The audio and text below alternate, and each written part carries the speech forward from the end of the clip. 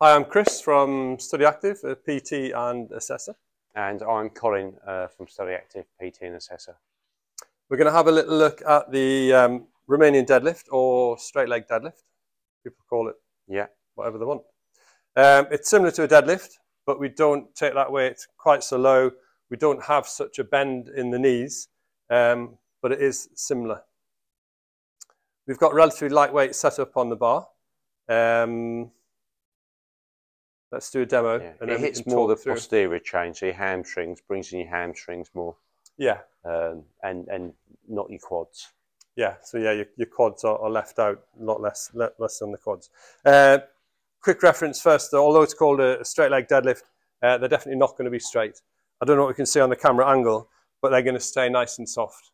They're going to stay nice and soft. They're not locked out, which is going to cause a lot of problems on your meniscus, particularly if you've got straight legs and you're using weight, any weight with the knees locked. So they're not going to be locked. They're going to be athletically bent, or whatever other term you want to use, but not locked out. Super. Okay, I'll do a demo first. Walk around, have a watch, Colin. I'm going to pick it up from the floor. The other way you can do this, you can put it on a rack, and you can have the bar already elevated to the height that you want to use. But we're going to use the floor because not everybody's got access to it. Or we could have platforms underneath. Platforms is good. Yeah. We could have a car jack at each end, couldn't we? Yeah. We could, we could do something. But we're going to do the basic one because you're more likely to have access to this in a gym or at home. So feet facing forward, nicely facing forward, feet under the bar. Push the hips back. We're going to take the bar, safe picking up as we always do. And again, I'm going to use that pronated grip.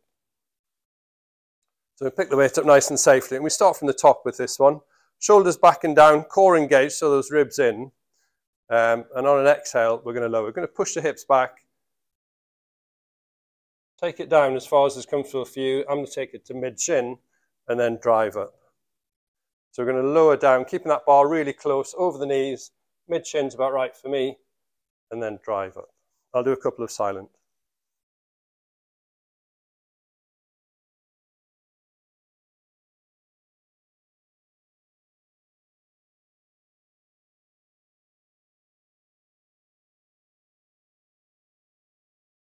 Okay, to put it down, push the hips back, lower it down, bend the legs more this time, all the way to the floor and then back up.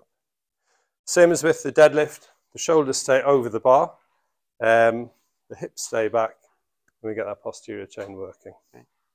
So, when you're ready, Col. And you can see Colin's nice and close to the bar, his feet are directly under the bar, shoulders are directly over. Super, nice and strong. He's going to start from that top position. Really nice. We can see he's got a neutral spine. There's just a natural arch in there. We can see his core's engaged. Those ribs are pulled in. His hips are nice and level. Shoulders are nice and level. Really good. And he's looking probably about sort of 6 or 8 feet in front of him. Cervical spine's nice and neutral. His whole back's nice and neutral. Really nice movement. Nice and slow on the way down. And a little bit quicker on the way up with a hold. And a nice tall stand at the top. Good, I'll let you count. Is that it, Col? It's 8.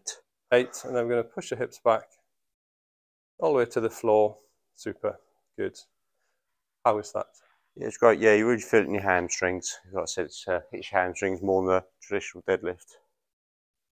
Yeah. It needs a lot of control on the way down. So really, really feel your core.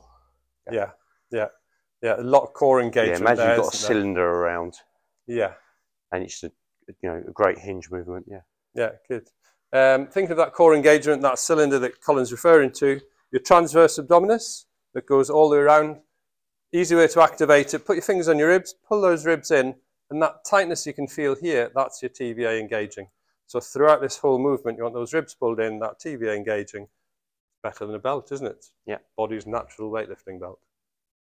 Fantastic. Thanks for watching. Thank you.